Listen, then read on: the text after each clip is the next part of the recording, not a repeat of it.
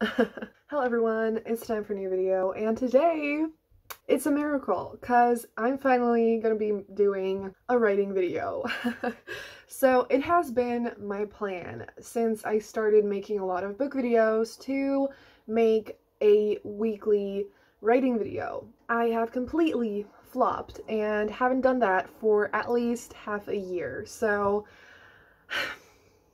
today it's just gonna be like a sit down writing update where I chat to you about what I've been up to, what I've been struggling with, why I haven't made a writing video in a million years, and all that jazz. And once I'm actually finally writing, I will be doing probably weekly writing vlogs or just, at least some type of a weekly writing video where I talk about writing. So for now, the plan is to upload one writing video every Friday, but if you feel like another day would be better, tell me in the comments down below, because it can be literally any time. So I have been at home, just like the entire world, pretty much, for the past, I don't even know how many months, and I actually right now don't have any responsibilities. I am done with all of my university work and everything, and so I am free to do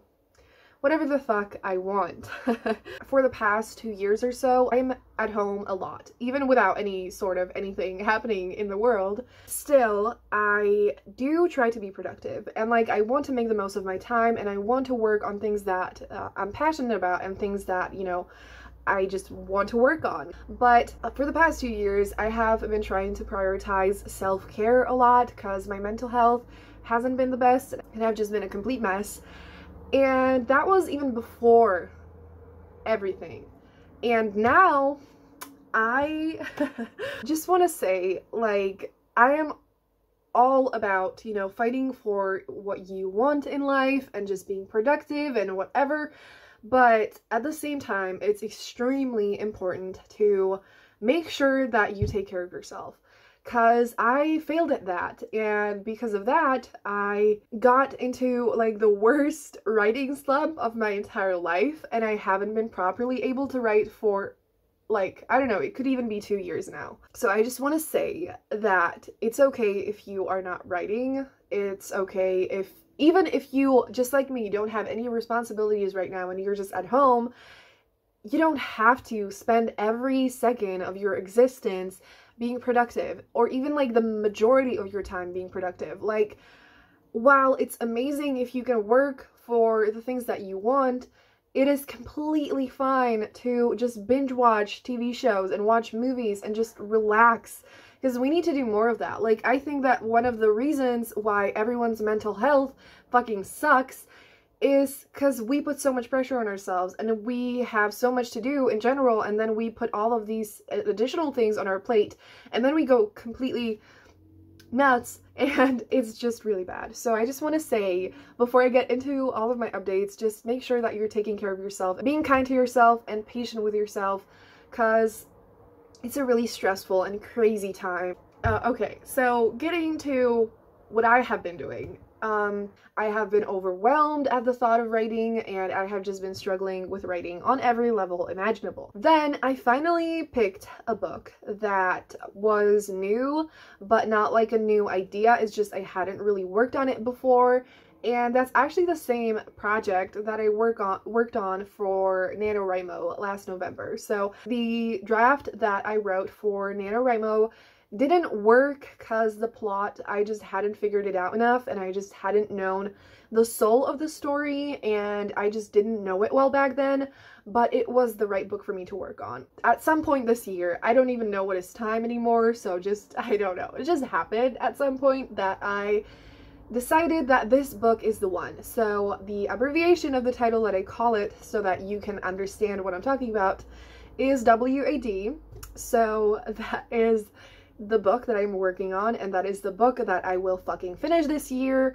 And in case you are struggling with deciding which story to pick and which story to work on, if you have a lot of them, I just kind of want to quickly share how I ended up choosing this one, so that maybe it could help you make that decision if you are struggling with the same thing. So I had a look at all of my ideas, and they were all and still are like equally exciting, and you know, they're all really different, but with all of them I was just so passionate about the story, the plot, like the whole idea was just so fun, and I loved the characters and everything, and like it was impossible to choose, because like if I had to give any of them up, I would not. Like it would be impossible.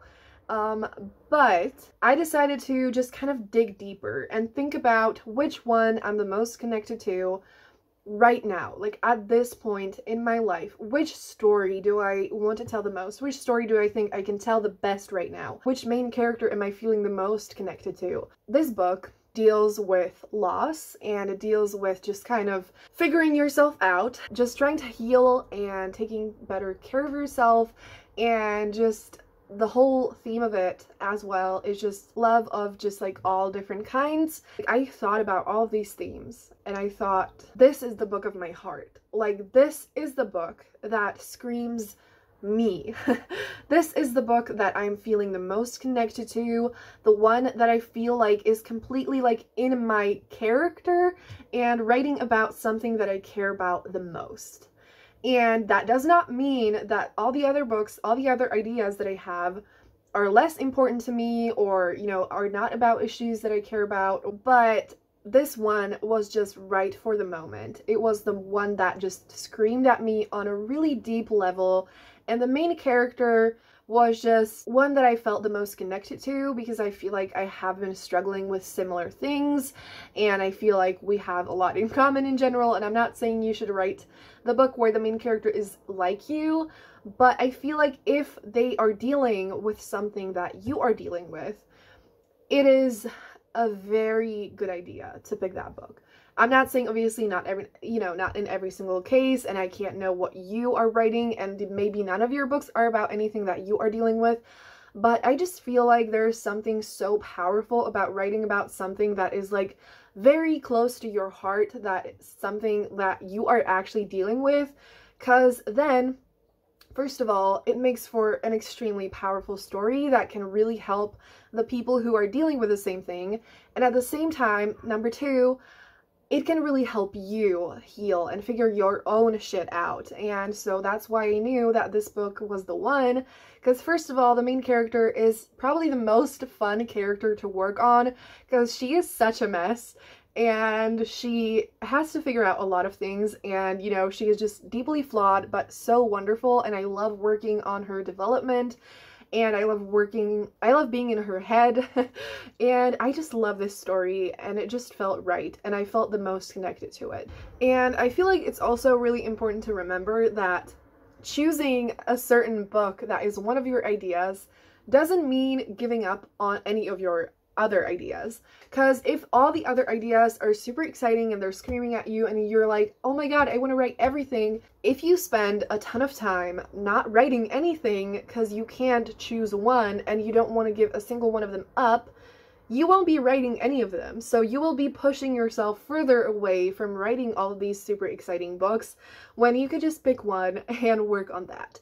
And, you know, just like, if you can't pick, also just maybe try to work on one that maybe you're not 100% sure, but just give it a chance. Maybe the one that you have the most developed, and try working on that. And if it's just not feeling right, then just drop that one for now and pick another one. And if, again, that doesn't work, just try it again and again until you find the book that feels right. So this book is definitely one that I will write right now, and I have the goal of just finishing this book before the end of the year. Not necessarily completely finishing it with, you know, like rounds of edits and stuff, but I just want to write this story because it means so much to me, and I miss writing so much. And one of the reasons why I haven't been able to write is that I've been putting so much pressure on myself, and I've been treating it kind of like a job in a way, even though it is absolutely not my job at this point in my life. And I have just been putting so much pressure on myself and treating it as like a task to get done instead of something that I'm actually passionate about. And I know that especially if it is your job, then you have to just have, you know, discipline and like actually like push yourself into it even if you don't want to. But at the beginning of it all, it's really important to just pick a story that you're passionate about and just get excited for it, you know, and just like do the things that are not necessarily productivity, but like that get you excited for it. Like make Pinterest boards, like make aesthetic boards, like make playlists for your book, and do all of these other things that are not necessarily productive, but like they still add to the book. They inspire you and push you into writing the book. And so they are productive in a way, you know, as long as you don't spend the like dedicated writing time only doing that. It is wonderful to do that if it helps you, you know, feel better about everything. And just remember that you don't have to do this. Like, you don't have to write. You don't have to do any of this shit. Like, we do it because we are passionate about it. It is something that we love. Do we love every single part of the process? Absolutely not. But it is something that in general we love so much that we could never give it up no matter how difficult it gets. So don't give up writing and just find your passion for it if you have kind of lost it like me, and just get excited for it. Pick a project that is just fills your heart with joy and excitement and promise of such a fun fucking adventure. And just don't forget that like you are choosing to write. And yes, it will get hard, but it is something that you love. Like, we love this shit. That's why we do all of this. And that is something that I kind of forgot. And I just kept pushing myself into it and treated it as something that I had to do, even though I absolutely don't. Like, we could just, you have an actual, you know, full-time job, and you are writing because you love it and you want writing to be your job, but still it is something that you are choosing and don't have to do. And for me, like, I don't have a job yet, and I would like writing to be my job, but like, I don't have to do this. Like, I can just finish university, find a normal job, and there. But I know that that's not what I want. Like, I know that I want to tell stories and I want to write books, and I just want it for me, and I want people to enjoy my stories and meet my characters, and like, I want this, and I don't have to do any of this shit, but I want to so badly that I could never give it up, and that like I have missed writing so much, and I need it back. Like, I need to write. I need to hang out with my characters. I need to tell all these stories because they mean so much to me, and I hope that they could mean something to other people too. And I think that it's extremely important to remember. And yeah, so yes. Okay, so I am trying to write again, and I have been kind of for the past few months. It's not that I haven't been writing. I have written 15,000 words of this new draft since, I don't know, earlier this year.